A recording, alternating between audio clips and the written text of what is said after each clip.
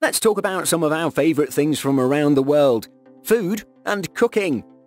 Remember that time you went to bake your banana bread but your oven wasn't working? Or the other time you wanted to make a medium rare steak but your stove was kaput?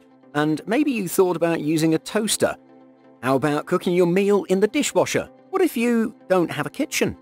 And did you know that with a hairdryer you can cook just about anything?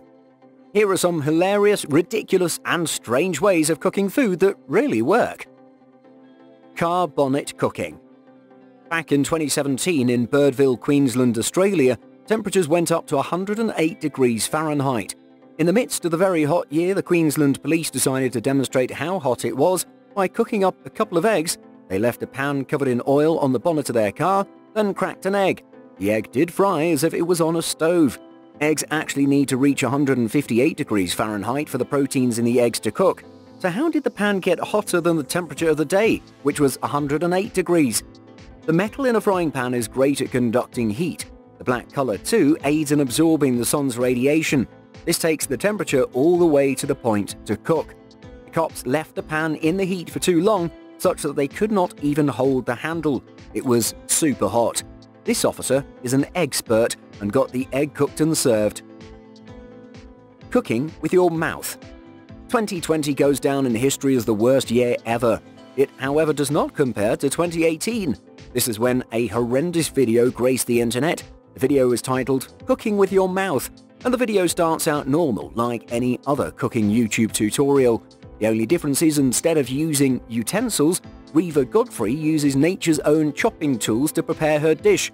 She bites a range of raw foods, including whole onions, garlic, coriander, lemons, and raw eggs, before splitting the chopped elements into a large bowl. She even crunches a little black pepper. The pain of the ordeal is evident on her face, no doubt. After soaking her saliva mixture and mixing it together, she stuffs it into an uncooked turkey cavity.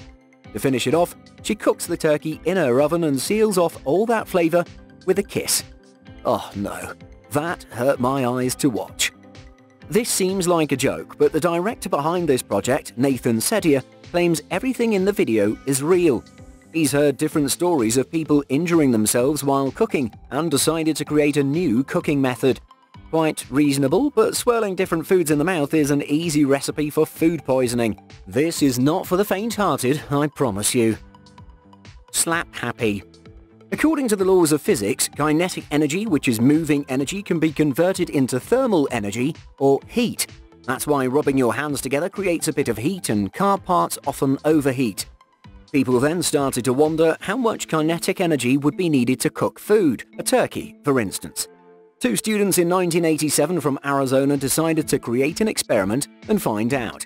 The decision to drop 25 pounds or 11 kilograms of turkey from the 10th floor of a building after 6 hours and dropping the turkey from the same distance 72 times, they raised the turkey's temperature from 32 degrees Fahrenheit to 65 degrees Fahrenheit. From this, they deduced that the turkey had to be dropped for a further 46 hours before reaching an edible 400 degrees Fahrenheit. On a smaller scale, how much energy would be needed to cook a chicken by slapping? Chicken is safe to eat at 165 degrees Fahrenheit, so it's safe to say that you could cook the bird in one go if you slapped it once at 3,725 miles per hour. All this was indeed a theory until YouTuber Louis Weiss tried his hand at using his customized slapping machine. Hitting the chicken repeatedly got it to 82 degrees. But unfortunately, the chicken was pounded into a paste before it could reach edible temperature.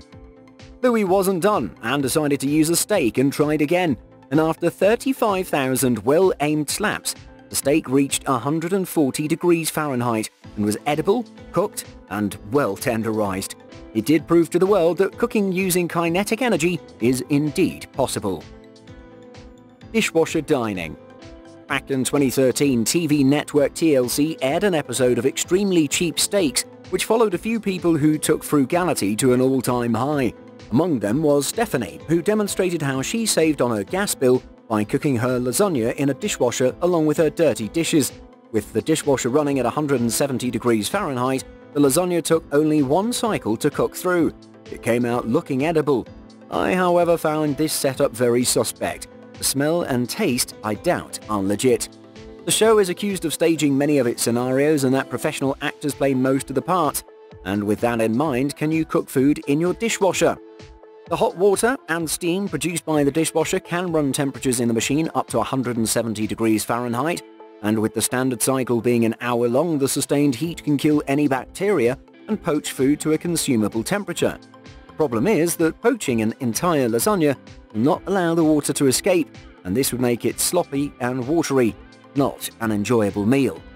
Dishwasher drawers can also be lined with veggies and fruits in the rinse cycle and save you time washing each of them by hand. This is a not-so-recent cooking innovation where innovative housewives poach salmon and veggies in their dishwashers, and chef David Burke took it a step further by releasing a recipe for a Thanksgiving turkey that could be cooked in 3 dishwasher cycles. Poaching the bird like this will not give it the deep golden brown finish, and also if it's not wrapped correctly, it might be served soggy. But better wet than dry, right? Tarmac chicken. Eating food found on the side of the road is not really a good idea. But what if it was cooked on the road? In 2019, a group of road workers were filmed pouring a hot scoop of tarmac into a wheelbarrow. Tarmac is a mixture of stone, sand and tar that's heated up to 374 degrees Fahrenheit before being rolled up on the surface of the road. These workers rolled up chicken in foil, then placed it in a wheelbarrow and then poured hot tarmac. They covered it with a warm blanket, then added some more tarmac and continued with their work. After an hour, the tarmac had cooled on their setup. They set it aside and went to see how well cooked the chicken was. The dinner idea felt like a joke, but when they uncovered it, they discovered that the entire chicken had cooked all the way through. The taste test was 100% legit. They enjoyed their roast dinner. Toaster steak. If you're a TikTok teen, you've probably witnessed the weirdness in this next cooking method. TikTok user It's Just Me Juliet posted the most polarizing videos the world had ever seen. She takes 2 perfect steaks and places them inside her toaster. Anyone who appreciates a good steak is feeling a little edgy, but after a few minutes the steaks popped out perfectly cooked. Even though that steak is a little brown for those of us who enjoy them medium rare, the cooking method deserves a thumbs up. The steak is cooked by the loops of nichrome wire inside the toaster. These nichrome and alloy filaments let out currents, hitting each of them until they glow red hot. The air around the filament reaches a toasty 310 degrees Fahrenheit, and the steady supply of heat rapidly cooks whatever gets in it, bread or steak.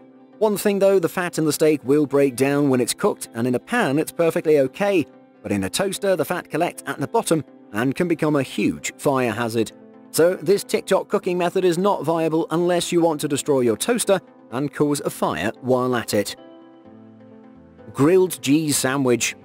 Staying at a place without a kitchen, like a dorm or a hotel, can be really annoying, especially if you're craving a grilled cheese sandwich. But you don't need a toaster or a stove to make grilled cheese. All you need is an iron box, aluminium foil, and soon to be a toasted sandwich. First you spread a layer of butter on the bread, next construct the sandwich and cover it in the foil, and next bring the iron to maximum temperature. Then place it on the foil with the sandwich for 30 seconds, then flip and repeat. The iron can get to a temperature of 428 degrees Fahrenheit, which is hotter than the standard toaster. Using a metal-based covering, the heat is quickly conducted to the sandwich. It toasts the bread and melts the cheese without destroying the iron. Butter has a low melting point. It makes the bread brown quickly. It's strangely cooked, but it's a delicious grilled cheese sandwich. Hairdryer hack. The beauty community will come to my head for this one. The hairdryer can easily double up as a beauty appliance as well as a cooking appliance. The air a hairdryer blasts out reaches between 80 degrees Fahrenheit and 160 degrees Fahrenheit, and this sustained stream of hot air is enough to heat up foods with low melting points, for instance chocolate. What about foods like eggs? An egg has to reach 160 degrees Fahrenheit to cook, so a hairdryer could do the job. The problem with this is that the eggs splash left and right, and the outcome is not 100% satisfactory. The hack can be taken to a greater test with chicken, which cooks at 165 degrees Fahrenheit. Chicken has to be left in that hot environment for about an hour. A hairdryer can only heat one section of the chicken at a time, and this means it would take much longer to cook. That's unless you're this genius who wrapped the chicken in foil and trapped all the hairdryer's heat inside. By attaching the hairdryer to a stick, this guy has created the world's weirdest oven. But after an hour, the bird was cooked and ready to be served. This method blew me away. Under-padded pancakes. 5 Minute Crafts' YouTube channel really creates good life hacks. Some look like they'd make your life easier, but others not so much. When it comes to the cooking hacks, they take the gold. The perfect pancake hack does not involve using the normal pancake side like normal people. It uses the underside. You dip the underside of a hot pan straight into a bowl of pancake mix, flip it over, heat it up, and the thin pancake starts to cook. It then peels off without any mess. That just gave me a brainwave. Does this really work? One woman in Brazil proves this method right. She dips her brand new skillet into the pancake mix and flips it, then puts it on fire. And voila, perfect pancakes. But they're a bit too thin for my liking, so I'll stick to the normal pancake mix. Cooking with lava. The question, how do you like your steak? If the answer is really well done, then the Lava Project at Syracuse University, New York is a combined art and geology project that would appeal to you.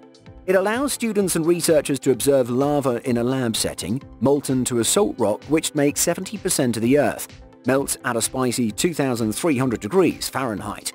That's about 4 times the hotness setting on regular ovens. These researchers put their lava flow to the ultimate test. They seek to find out how well the lava can cook a steak.